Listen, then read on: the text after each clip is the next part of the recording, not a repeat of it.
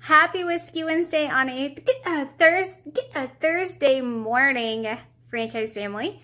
I am going to toast a little bit differently this morning. I have my coffee, or will have my coffee, but I'm going to walk you guys through, true millennial fashion, avocado toast. So not last week, but a few weeks ago, I had Stan Friedman on my podcast, and he made a comment that he felt like millennials really did fit the stereotypes that had been assigned to them. And I disagree, except for perhaps my love for avocado toast. So stick with me. I am gonna walk you through the steps. This is my morning routine. First things first, we fill up our reusable Keurig cup with Death Wish Coffee Company. And then we put lots of sugar in it and we enjoy. I've got all of my ingredients laid out. I'm gonna try something new today that I haven't tried before and put some queso fresco on top. I love this sound. Wait for it. Coffee brewing in the morning. I should mention that this is not the world's healthiest meal. You can do this without butter. You can just toast your bread in the toaster. I just like it with the butter. But I can eat this in the morning or for lunch and I'll be full pretty much the rest of the day. Okay, so while the bread was toasting, I did a few little veggies. It's really messy. I changed my mind. Instead of doing queso fresco, I'm gonna do goat cheese. And then I pulled out, I forgot the most important thing, is this backyard southern style jalapeno seasoning, which I got just at Publix. And then this is the everything bagel spice. This one's from H-E-B, but you can get it anywhere.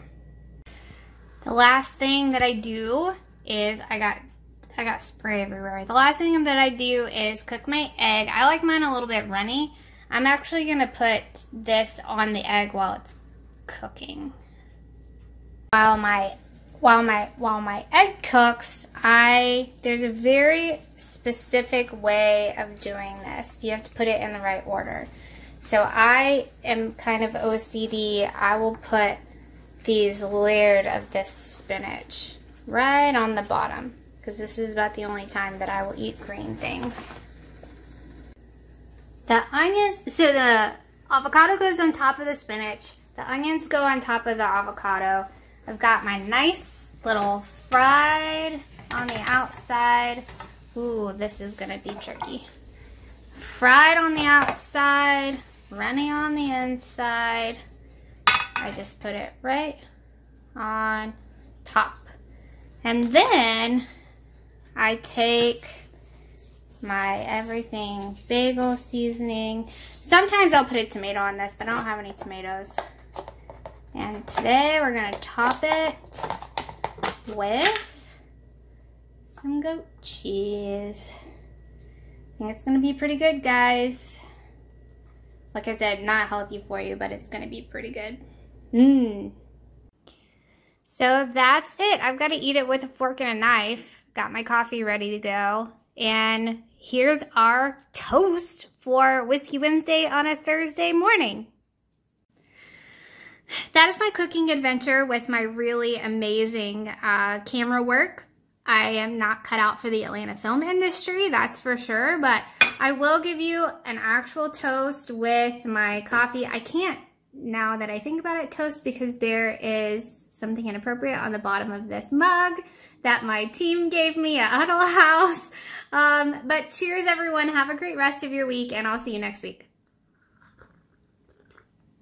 So yeah, and be really careful.